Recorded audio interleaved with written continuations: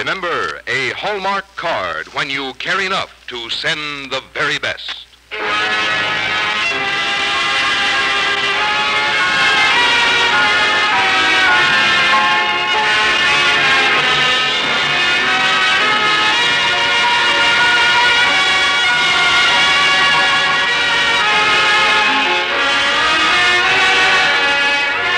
Tonight from Hollywood, the makers of Hallmark cards bring you Joseph Cotton in Young Mr. Disraeli on the Hallmark Playhouse.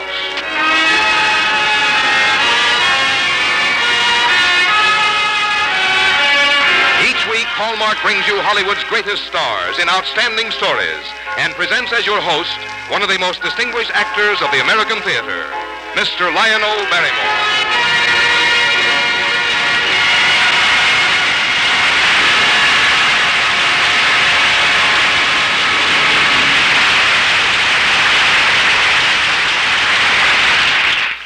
Good evening, ladies and gentlemen.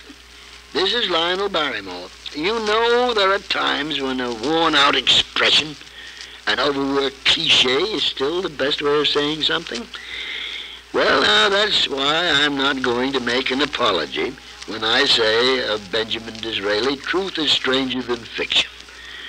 If by some magic we could be carried back to the England of 125 years ago, I doubt that any of us would have dared predict that this humble young law clerk of foreign blood, Italian, Spanish, Portuguese, would one day rise to the highest office in the British Empire. Tonight on our Hallmark Playhouse, we hope to give you some idea of the drama, the romance, and the driving genius of this man as he steps from the pages of Ellsworth Thane's fine book called Young Mr. Disraeli. And on hand tonight to star in that role, we have a good friend of mine, Joseph Cotton. And now here's Frank Goss from the makers of Hallmark cards. When you're looking for a way to say something to someone you care for, look for a Hallmark card, and you'll find the card you want to send. Because Hallmark cards are designed to say what you want to say, just the way you want to say it, with the good taste you demand of anything that bears your signature. That's why Hallmark on the back of a greeting card has come to mean you cared enough to send the very best. Lionel Barrymore appears by arrangement with Metro-Goldwyn-Mayer, producers of the Technicolor musical Because You're Mine, starring Mario Lanza, Doretta Morrow, and James Whitmore. And now here is the first act of Young Mr. Disraeli, starring Joseph Cotton.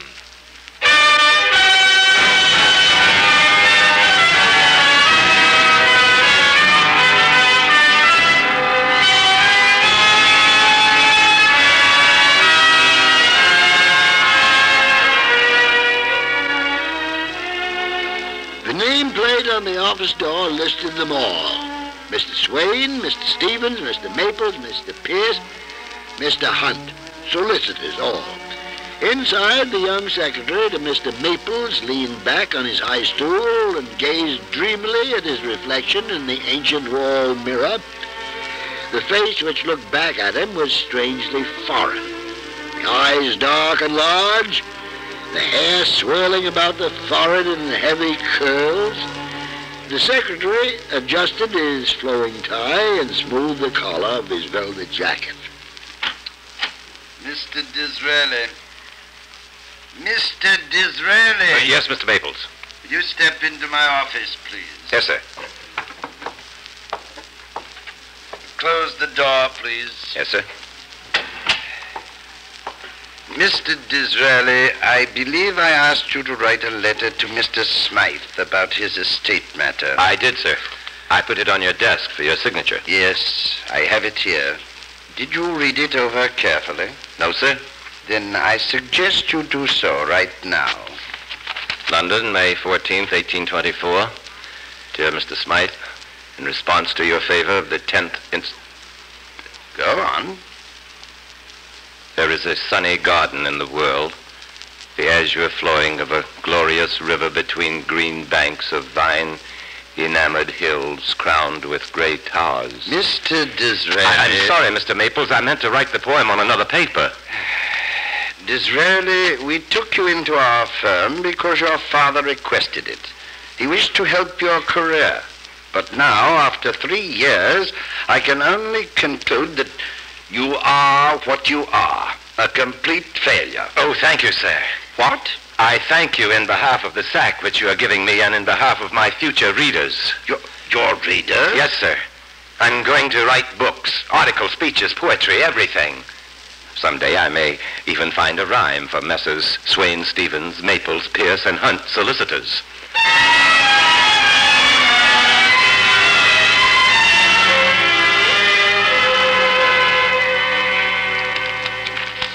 Two long years of writing, and for what? Were you talking to me, Ben? Just to myself, Sarah. Have you read this review of my book? Yes. The critics are so very wrong, Ben. Are they? I expect my sister to be prejudiced. Really, I'm not, Ben. It's a wonderful book. I suppose if I hadn't poked fun at so many names in high society... But that's why everyone is buying the book. Darling, you're a sensation.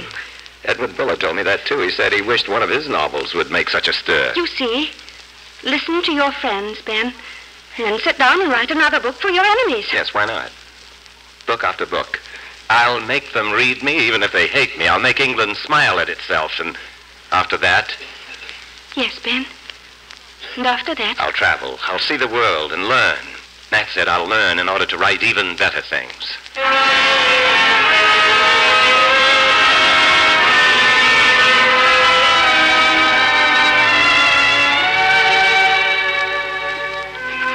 Constantinople, January 11th, 1831. Dearest Sarah, fortunate girl, you are now sister to the man who has talked and walked with the Sultan of Turkey himself. I am learning, dear Sarah. I know a bit about the world now, and I think of England's place in it.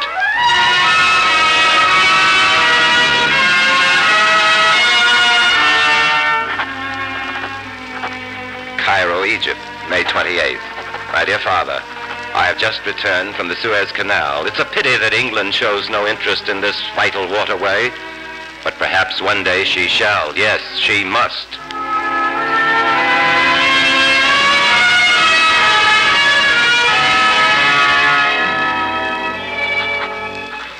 Gibraltar, August 19th. Dear Bulwer, I'm homeward bound at last. When we meet again, do invite me to another of your brilliant dinner gatherings.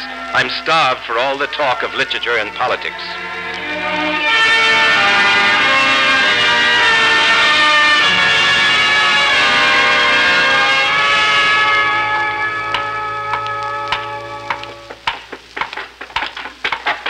Dizzy!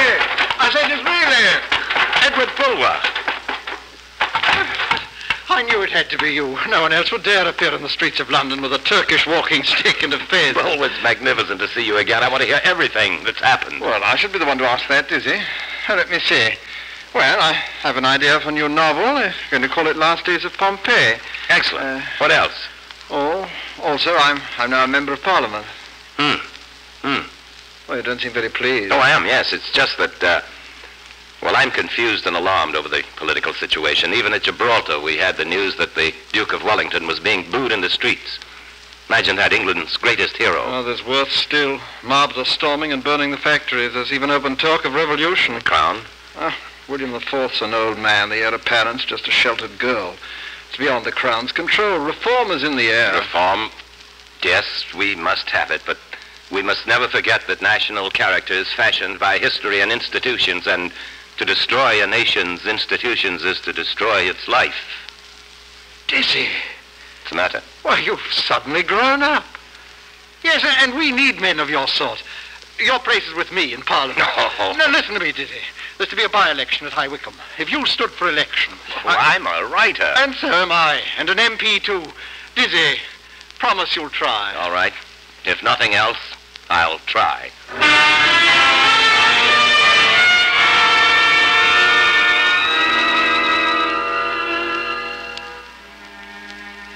Dizzy, they've just finished counting the vote. I know. I saw the tally sheets. I am sorry, old man. At first, I didn't think it was going to matter to me, but now I realize how very much... Oh, Bulwer, I'm a failure again. Are you? No, you're just ahead of your time. Come on, Dizzy, let's go back to London. You see, there's a party tonight at the Wyndham Lewis's, and they've asked me to bring along that brilliant failure.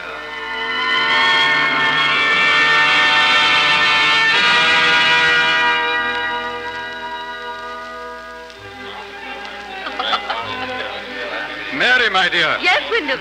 I want you to meet your favorite author, Mr. Disraeli, my wife. If I am your favorite author, Mrs. Lewis, then you are my favorite reader, and certainly the most beautiful. Oh, how wonderful. Mr. Disraeli, you sound like a page from one of your own novels. Tell me, there's a line of yours which I admire but can't quite recall. It begins, fate, destiny, chance. Fate, destiny, chance, a particular and special providence. Idle words all. A man's fate is his own temper. That's it. But do you believe it, Mr. Disraeli? Until this evening, I should have replied implicitly. But tonight proves there is a special providence. Good heavens. Well, this is too enigmatic for me. Will you excuse me, my dear? Yes, of course. You mustn't mind my husband, Mr. Disraeli. As a member of Parliament, his life is one continuous enigma. But now there must be someone here tonight that you particularly wish to meet. There is, Lord Lyndhurst. Lyndhurst? But why? Because he's 60 years old and yet drives about with a full-grown tiger in his carriage. Oh, he's such an eccentric, isn't he? As a symbol of England today, madam. England rides with a tiger which may devour her. Mr. Disraeli. I'm quite serious. England must control its savage elements. She must bring order into her affairs. Because the world needs an England calm and powerful. Mrs. Lewis? Yes. I overheard your young friend. Would you introduce us, please? Well, of course. Lord Melbourne, may I present Mr. Disraeli? How do you do, sir? I agree with your wish for England's future, Mr. Disraeli. But such vehemence makes me curious about another matter. Yes, sir? What future have you planned for yourself? What do you want to be? I want to be Prime Minister. Well, I mean it not as a boast, sir, but as a prediction. It's said that you will soon be Prime Minister yourself, Lord Melbourne. But after you, perhaps long after, I say that I shall be Prime Minister. When England needs me, I shall be waiting.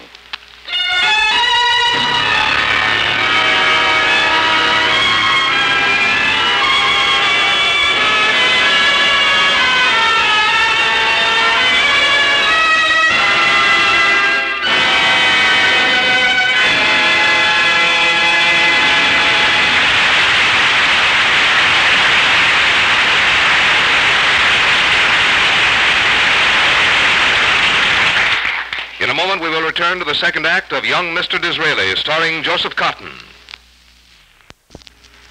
Remember how you promised yourself last year that this year you'd choose the Christmas card you want imprinted with your name early and avoid a last-minute rush? Well, tonight I want to remind you that it's time to put that good resolution to use. By ordering your Christmas cards now, you can have them in plenty of time for leisurely addressing. And before you decide on the card you want to represent you or your family, I suggest you do this. Browse through all the cards in the Hallmark albums at your favorite store. Believe me, the 1952 Christmas collection is bigger and more beautiful than ever before. There's the Hallmark Gallery Artist Series with paintings by Grandma Moses, Norman Rockwell, Winston Churchill, and other top-ranking painters. And a host of sparkling traditional and modern styles, too. All ready to send Christmas in an envelope to friends and loved ones everywhere. Yes, you can count on it. You're sure to find that one perfect design in the Hallmark card family. And always the hallmark on the back of every card you mail says you cared enough to send the very best. Now back to Lionel Barrymore in the second act of Young Mr. Disraeli, starring Joseph Cotton.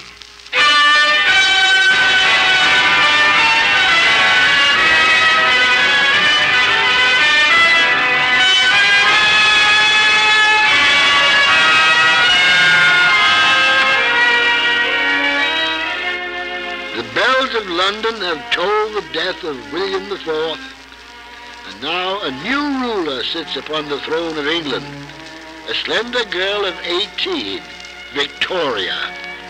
It's a summer's evening in the year 1837. In a fashionable parlor in Grosvenor Gate, Mary Lewis sits quietly listening to her husband and young Benjamin Disraeli, the talks of the coming general election.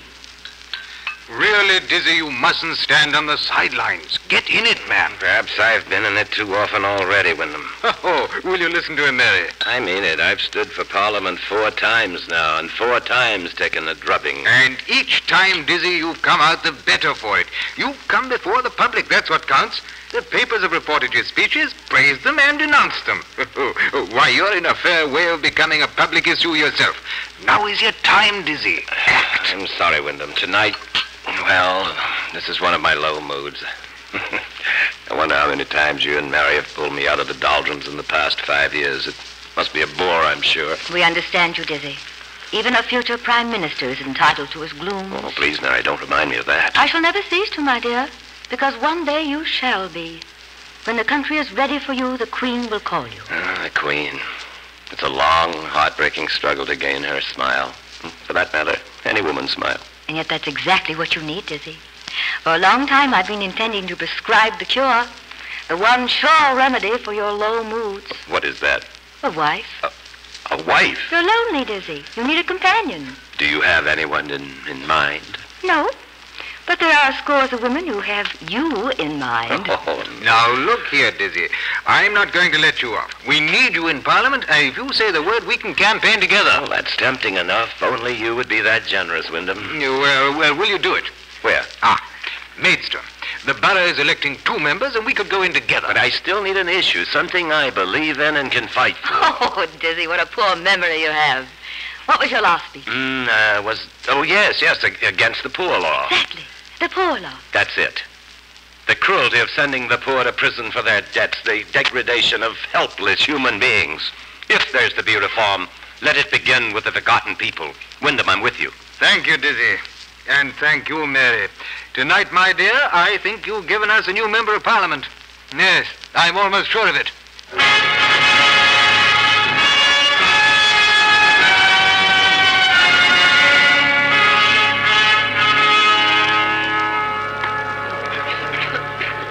Mr. Speaker! Mr. Speaker! The honourable member from Maidstone, Mr. Disraeli. Mr. Speaker, in this my first speech before this honorable body, Gentlemen, I wish to reply to Mr. O'Connell's previous remark. Mr. Speaker! Mr. Speaker! Mr. Speaker!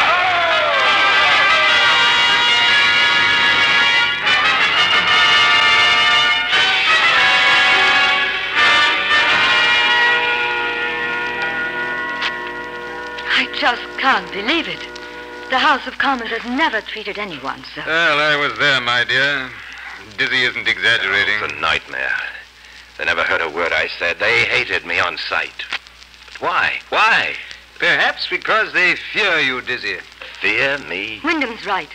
You came to Parliament with a reputation already made. You've written books, you've spoken before crowds, and bent them to your will. The House of Commons doesn't like that. It wants to think that you will learn from it, Dizzy, not it from you. They'll listen to me yet. I'll make them listen. Yes, but not that way, Dizzy. The next time you speak, be like them. Be as dull as your listeners, and before long they'll beg you to be different again. They'll beg you to be Disraeli. My sister Sarah said something like that to me a long time ago. Women understand these things instinctively, my dear. Isn't that so, Wyndham? Yes, as a matter of fact, I've often said that... What does? What's the matter? It's nothing, my dear. It was a hard day. I've overstrained myself again. I must sit down. Wyndham, perhaps some brandy. Yes. Here. Thank you. Wyndham!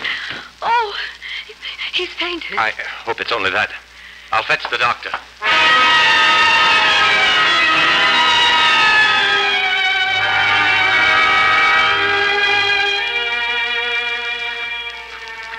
My dear Mary, words cannot express my sympathy. I know your loss because it is mine too. We have lost our dearest friend.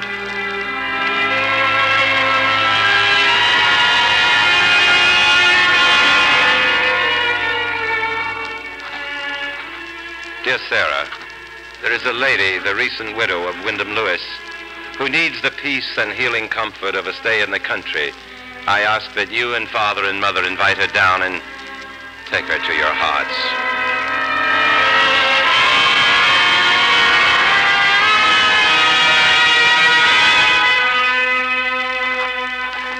Dear Mary, of course I shall be down to see you. Sarah writes me that you are growing restless, and it's time that you should be. It's time also that you return to London and to the friends who miss you.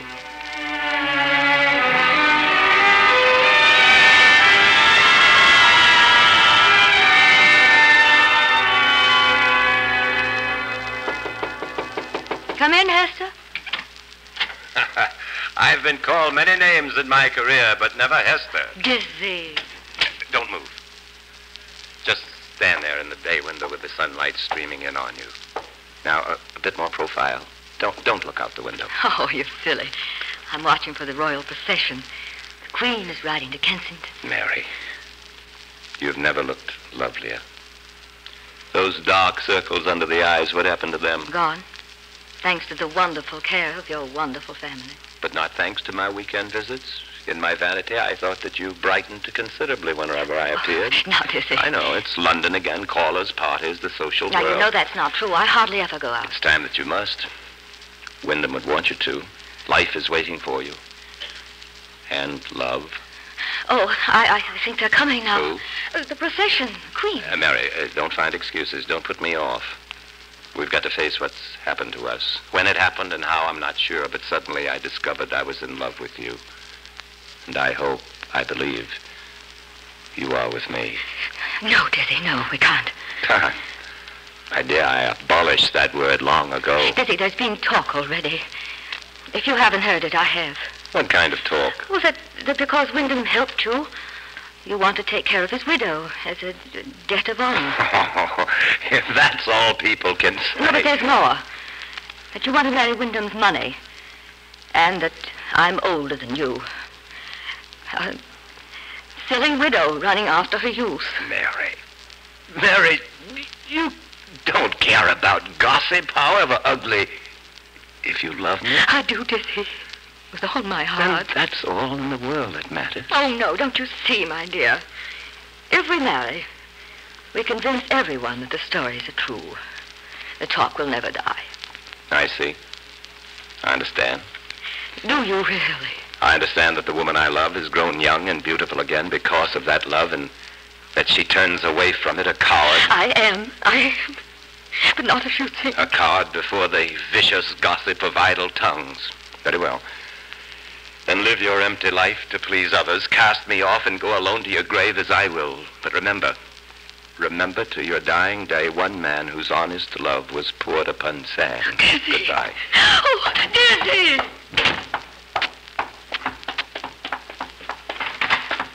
Dizzy, come back. Please come back. I was wrong.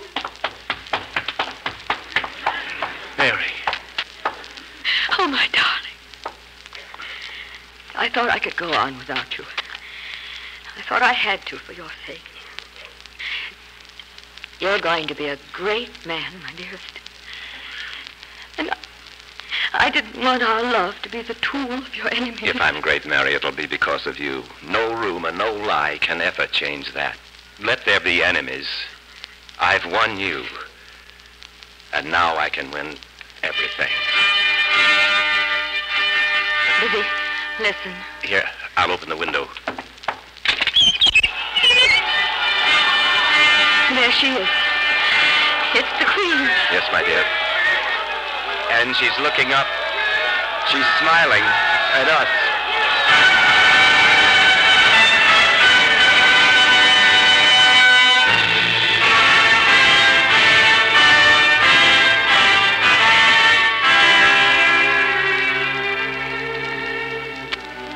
In the years that followed, Queen Victoria looked up often to Benjamin Disraeli and smiled fondly and gratefully at the man who had made her Empress of India and became, at long last, her favorite of Prime Minister.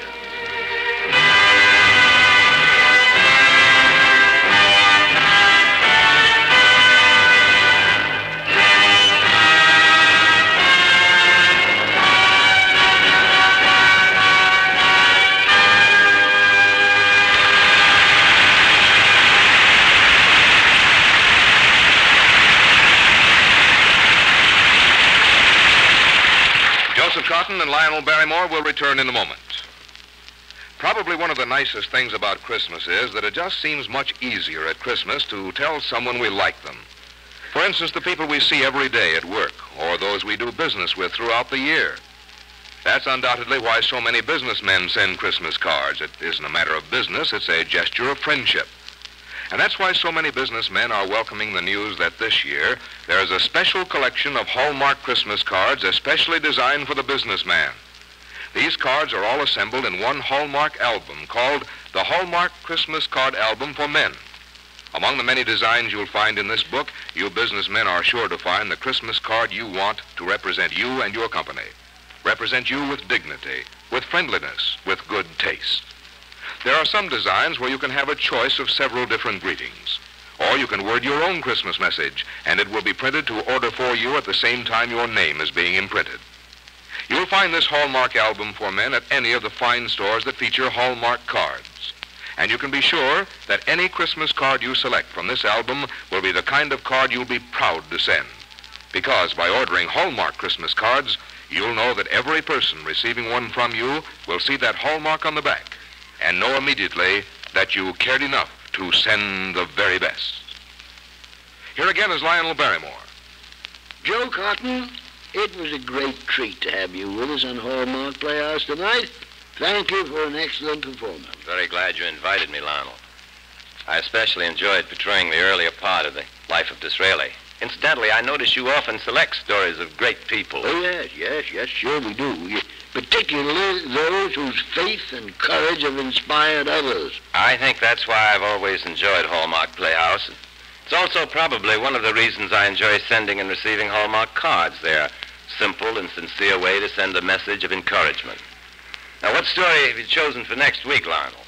Well, next week on Hallmark Playhouse, we're going to present our dramatization of Sir Walter Scott's great narrative poem, The Lady of the Lake.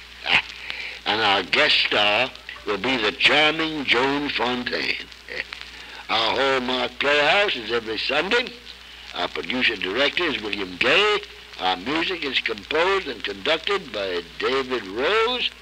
And our story tonight was adapted by Leonard St. Clair.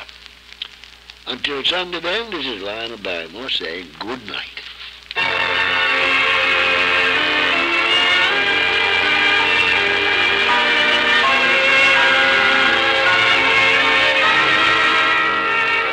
Look for Hallmark cards that are sold only in stores that have been carefully selected to give you expert and friendly service. Remember, a Hallmark card when you care enough to send the very best.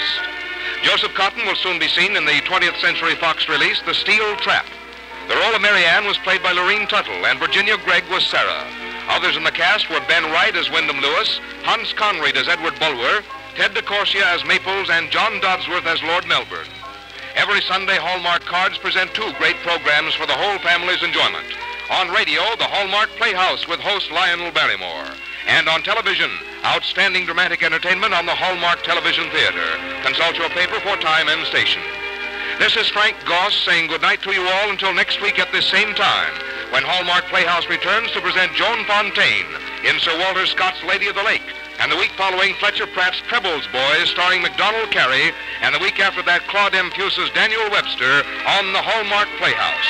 This is the CBS Radio Network. This is KMDC, Kansas City, Missouri.